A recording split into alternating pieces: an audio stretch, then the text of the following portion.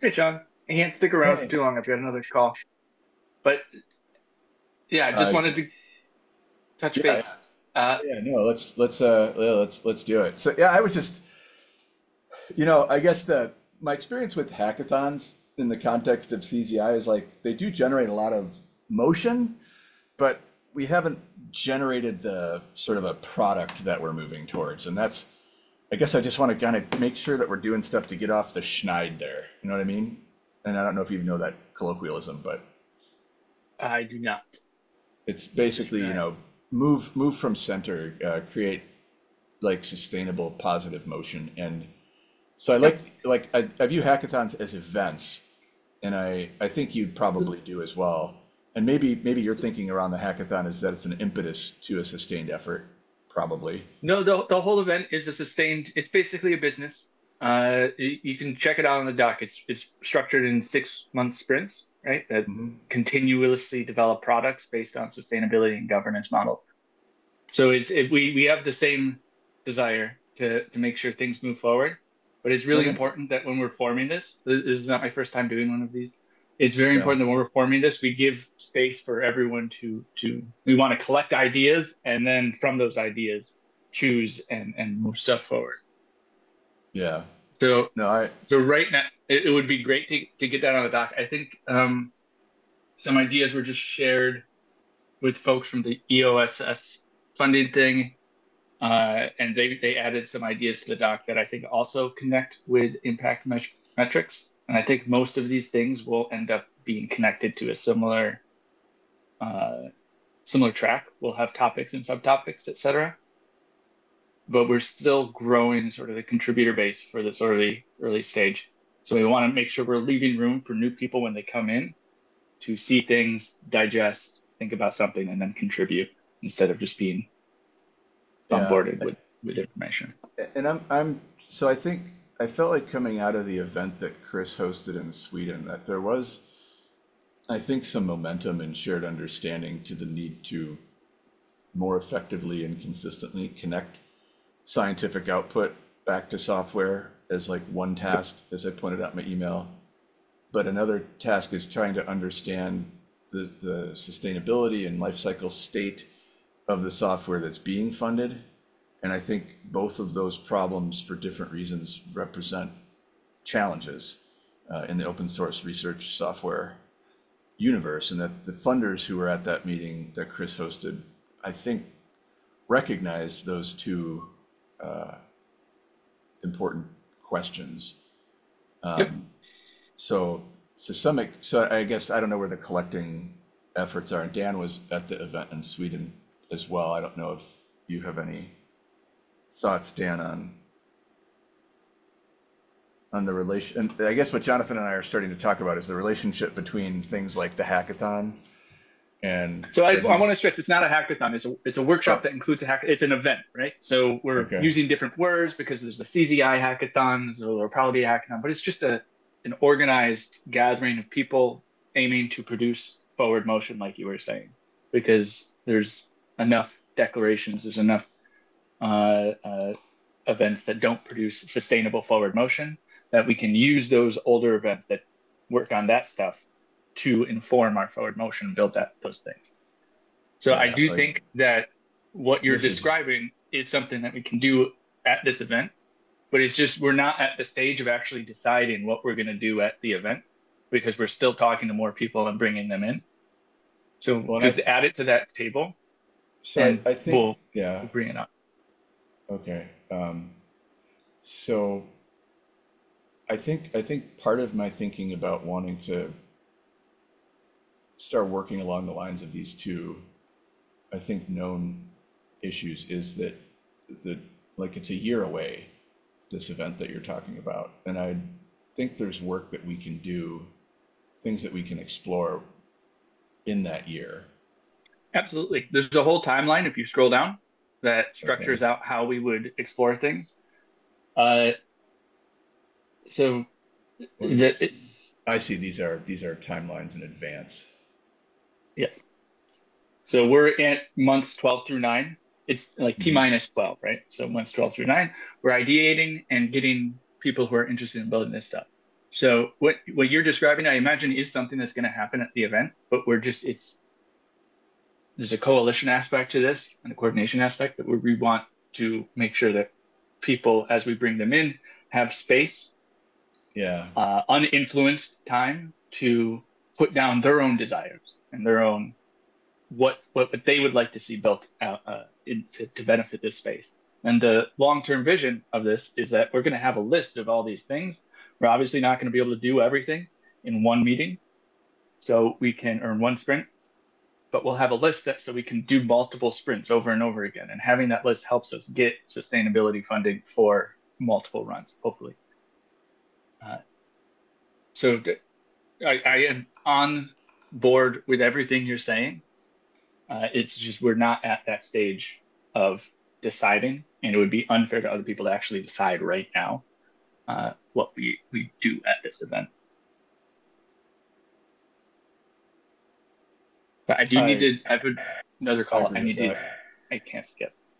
Um, yeah. So the most beneficial thing, the way that would this could help is to put your idea on the table, like the other folks have, and then if you have ideas on how to modify the timeline, I think that should be a discussion in the email thread, uh, etc.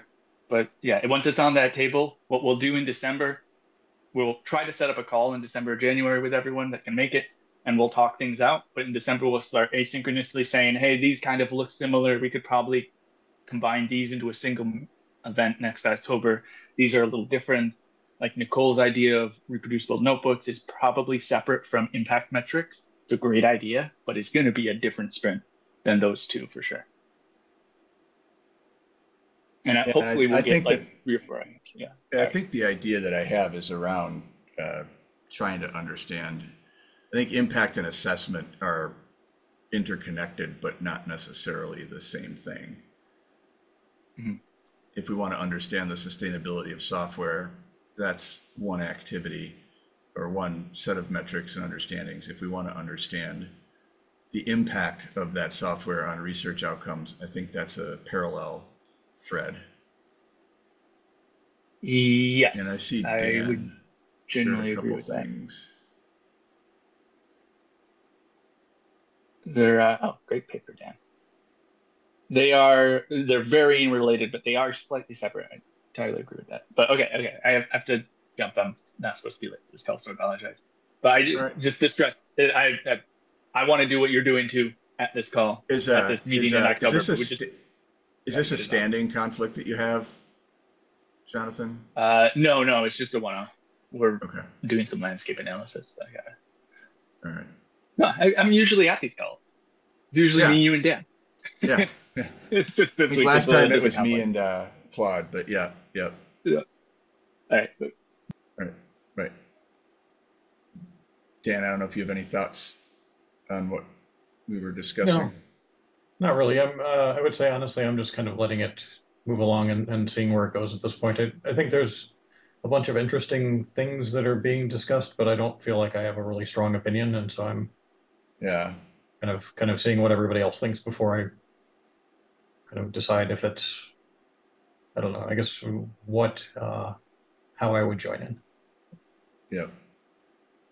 And the only reason I just put in these two papers was just a comment from I guess on the doc that you were looking at about reproducible notebooks just made me think about these two different groups that are working. So I'm part of one of these groups. It's a PhD student of mine, and then the other one is a group in France that I'm not connected with, but we just actually realized that we're doing kind of similar things. So Yeah, I know Jonathan said reproducible notebooks, and I'm just trying to find it in this document. in that table on the third one down. Oh, there we go. Yeah.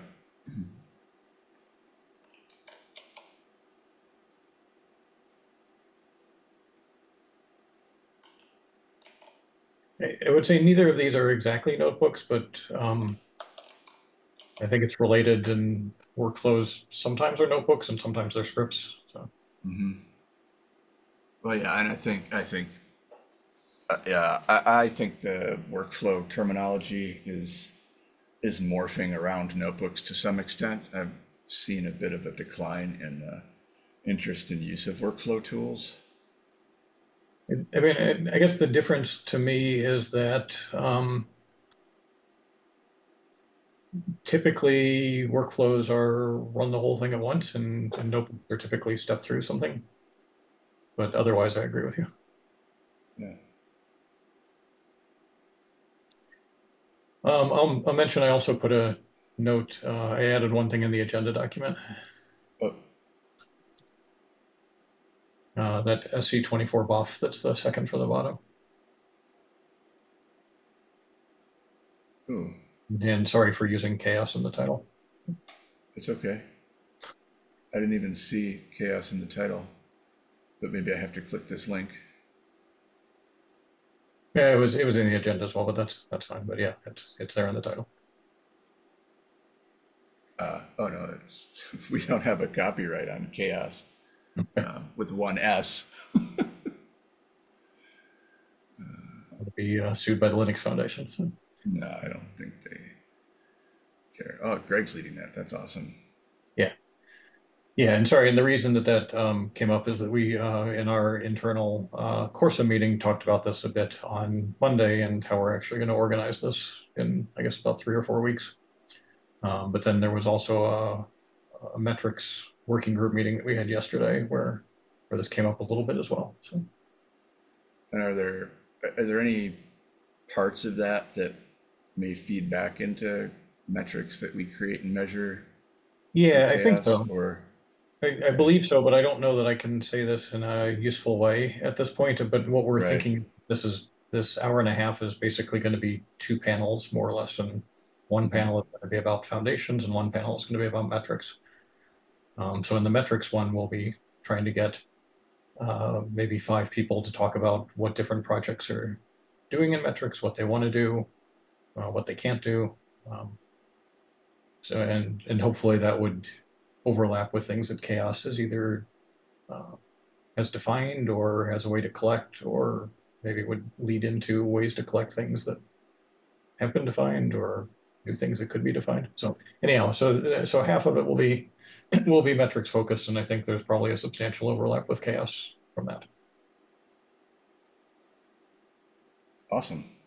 No, I think, yeah, I think if in my email back to Jonathan's thread, the interest I have is, like I was saying to him, just not waiting a year to sort these things out, because I think we have tools that we can experiment with around making these metrics visible to scientific open source developers. Yep. Yeah, I think that's I mean that was part of what came up in this metrics discussion yesterday was how do we actually measure any of these things?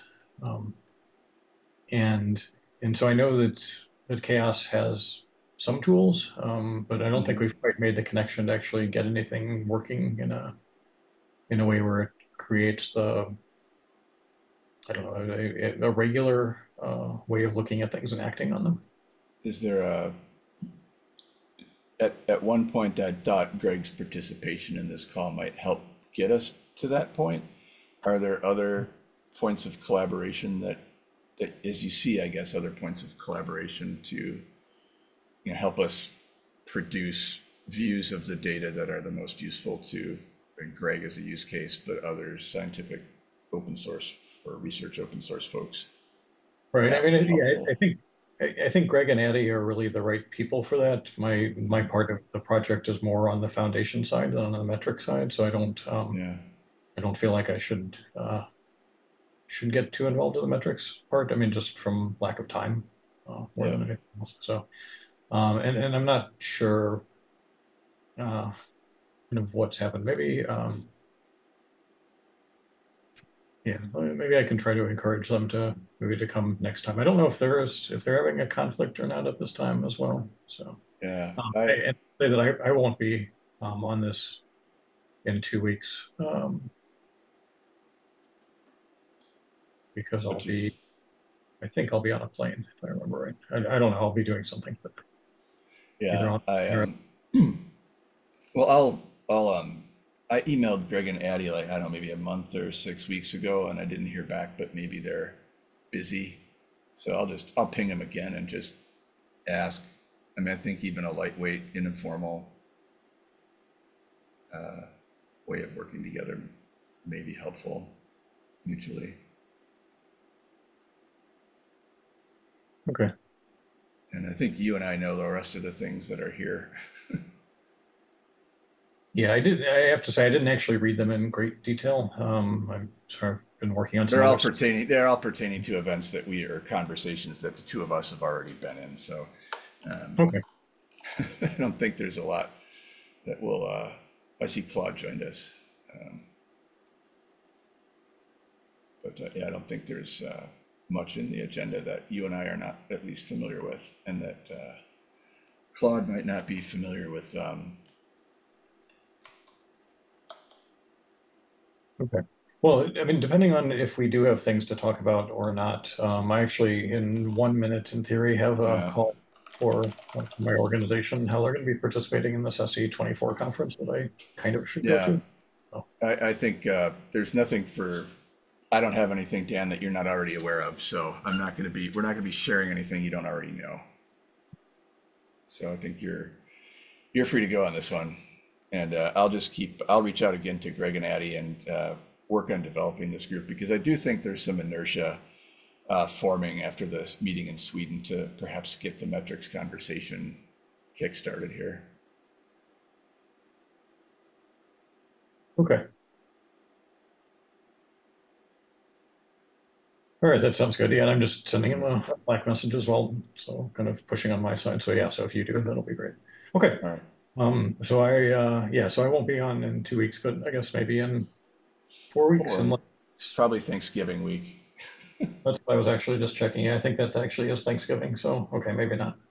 Yeah. I Um, won't be here in 4 weeks. all right. Whenever the next one is after the next Yeah. one. All right. Okay. Catch you later, Dan. Bye. Bye. Hey, Claude, I just dropped the items in there.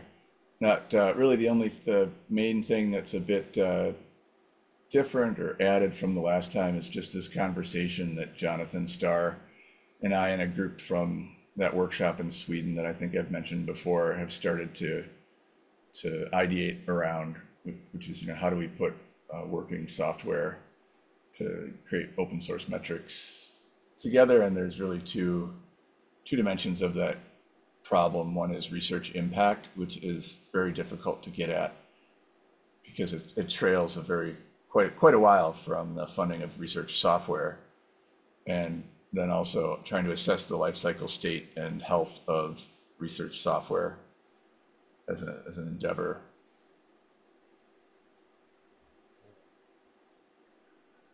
Okay, I'm still just orbiting around at great distances here because I Yeah, no, I don't play remember. that much in the space, but I'm really interested.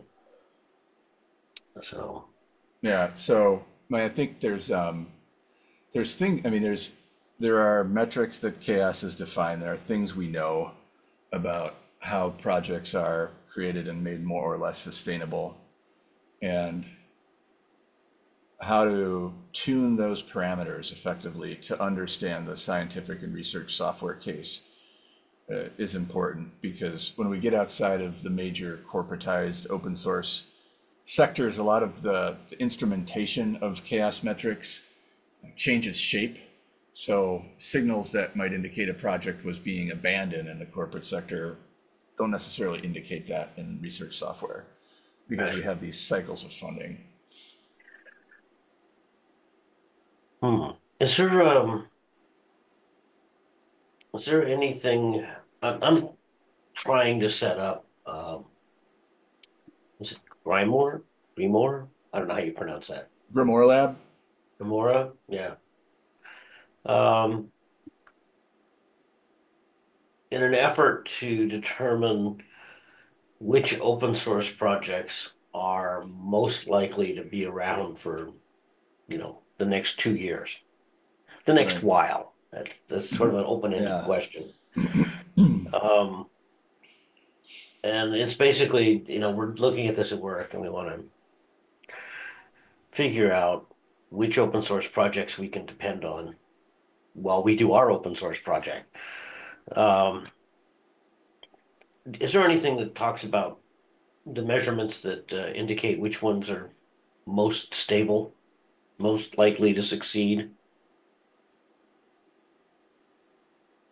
There, You know, there. so I think I shared a paper with you that gets at like 6 key metrics okay. that helped. That's it's based on corporatized data, but I think those there's not a zero relationship with the scientific space, but that's also again where Go ahead. we're working to tune the models that we're building around the scientific and research software case.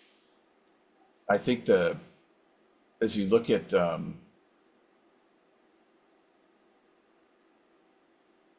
as you look at if you're taking like a package that you want and trying to understand the sustainability of things that you import into it, is that kind of what you're trying to accomplish? Yeah, that's pretty much it. Yeah. Yeah. So I think the first metric that's interesting, which I don't think Grimoire Lab has, but Augur does, is just looking at the age, when the last release of of these different libraries that you depend on was. So you can look at from your project's perspective, we calculate a lib year, but if we also have a we also have the same we have data that indicates when the last time a library was released. And I would say that anything that you depend on that has not had a release in, say, the last 6 to 12 months is at risk for possibly going stale or not being maintained. And so you can get that out of an Augur uh, database. Doesn't that vary depending on how mature It does. the It project is? I does. mean, I was thinking, there's There's a couple of things it varies based on. Like in the corporate space, it's a little bit easier because frequent releases are a very strong signal because anything that's being used heavily is also getting maintained heavily. If over in the scientific space, though, I think there are libraries that we use that are not updated as frequently. And in how many times uh, do you need to implement chi-square? right, yeah, and Yeah, so they, I mean, effectively, the only updates that occur on those are they relate to security or just yeah. keeping up with the versions of Python or R that come into place. And of course, anything in the machine learning space has to be routinely updated so the Fortran compiles on the latest version of Python's connector to the Fortran code that all that stuff is referring to.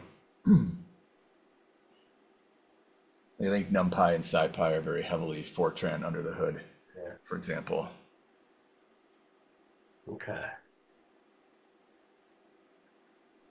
Okay. Yeah, I tried to get Augur to work and it didn't. Yeah, Um, I I don't know. I might go yeah, back that's now that I've gotten through the Dremora to at least get it up and running. I found some issues with their Docker stuff, but yeah, and there's issues with our Docker stuff as well that I need to update. So maybe give me 2 weeks. oh, maybe I'll get them in there for you. I'm lucky. I know that on the Grimoire Labs, they have where they're mounting file system inside the Docker container, um, and it doesn't work with the latest versions unless you give it a Z on the end, :Z to tell it, yeah, use the permissions so that Wow. you can read it and write it. Otherwise, it goes, no, you don't have permissions. So that's a Docker idiosyncrasy. Yeah, well, it's Yeah. the new Docker. It's whether or not you're going to allow the permissions that are on the file system to determine whether or not the internal system, the internals of Docker, the application running inside of Docker, um, Has access. whether the external file system is going to control whether or not the internal file system is visible inside the application. Wow. Good grief.